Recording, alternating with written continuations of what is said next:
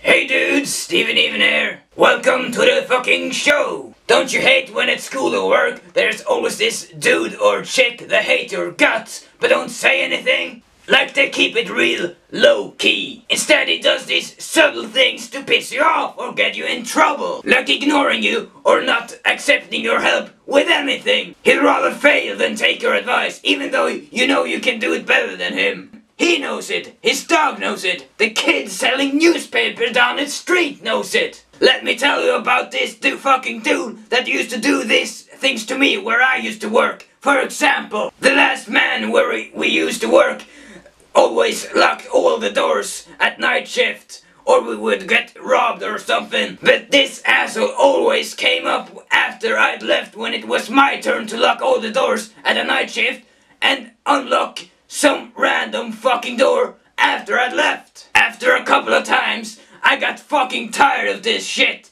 so I got my vengeance. While he was in the bathroom in the last hours of our work shift, I snuck some laxatives in his coffee, and a whole lot of it. And he was driving that day, and I knew he would be stuck in traffic, so basically, he was fucked.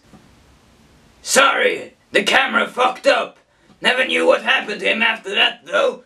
He never showed up to work again. And Jimmy, if you're listening to this, fuck you. No one likes you. I know I am easy to hate.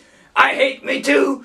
But you're a piece of shit. Darnell, the janitor, fucked your wife. Anyway, that's it for me. See you later, molester. If you want to spread awareness of this tumor of a channel, share the video. Like the video too, if you're a bad boy. And if you got a nice tip on how to handle it, shoot your load all over this dirty bitch of a comment section.